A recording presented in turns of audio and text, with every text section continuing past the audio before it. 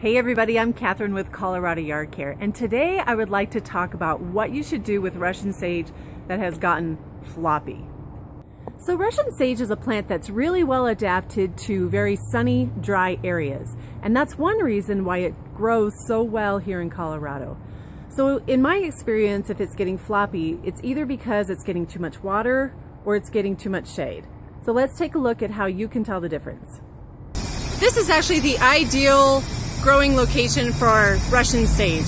It's extremely sunny, there's absolutely no shade, and as you can see, there's also no irrigation. And you can see how beautiful these plants are. So you can see why Russian sage would suffer if it gets too much shade or too much water. So this is a Russian sage plant that is almost stopped blooming. This is late fall.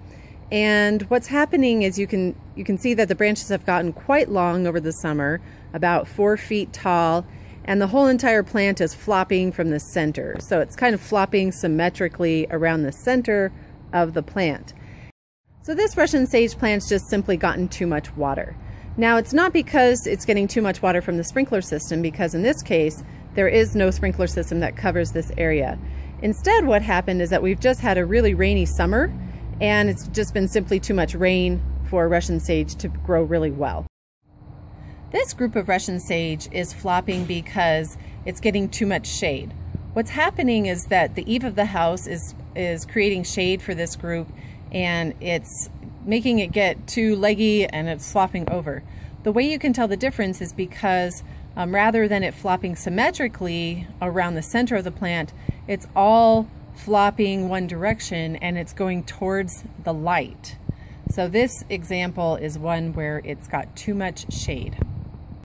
This is an example of Russian sage that's flopping because it's getting too much water, and guess where it's coming from? It's coming from the overspray from the lawn sprinklers. So right here we've got a section of lawn, and the sprinklers are doing a great job of keeping this grass green, which is just providing too much water for this group of Russian sage. So you can see that it's just getting too floppy and it's creating a problem, because when we try to mow the grass right here, the Russian sage is getting in the way. So what should you do about this? Well, ideally, Russian sage really doesn't need as much water as a lawn needs. So in an ideal situation, it'd be better to just move this Russian sage plant to a sunnier, drier area of the yard. You can stake it, but really, if it gets a lot of water from the lawn sprinklers, it's gonna get tall and leggy and flop anyway. So in my opinion, it's just better to move it.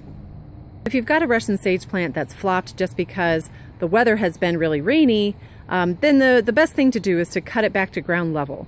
Now you can do this in the fall or you can do it in late winter, but you definitely want to do it before it leaves out the following spring.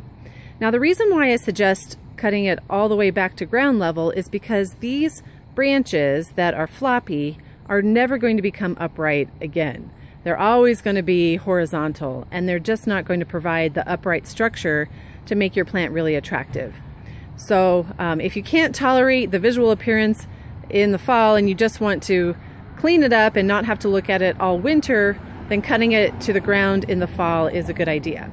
I would go ahead and wait until it becomes dormant, and you can tell that it's dormant when there's no fresh leaves on the plant anymore, or very few, and the stems have turned kind of a gray-brown.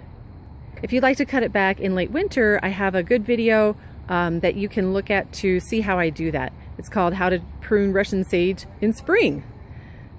Now if you have a plant like this that's partially floppy, we've got some upright stems and some stems that are kind of growing horizontal at this point. One option is to take the stems around the base of the plant that are growing horizontally now and cut those back. So maybe these and these here. You want to get them down in the crown right there. So you cut them back in this area.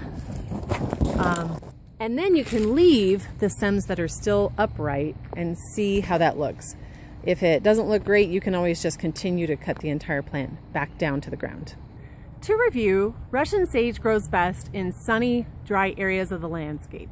So if it's getting floppy, it's either because it's getting too much water or it's getting too much shade.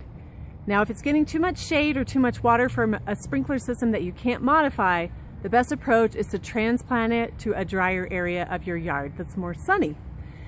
If it's just getting floppy because there's too much rain this particular summer, then the best approach is to cut it back to ground level, either in late fall after it goes dormant or in early winter before it greens up again. Thanks for watching. For more Colorado-specific yard care tips, please visit coloradoyardcare.com.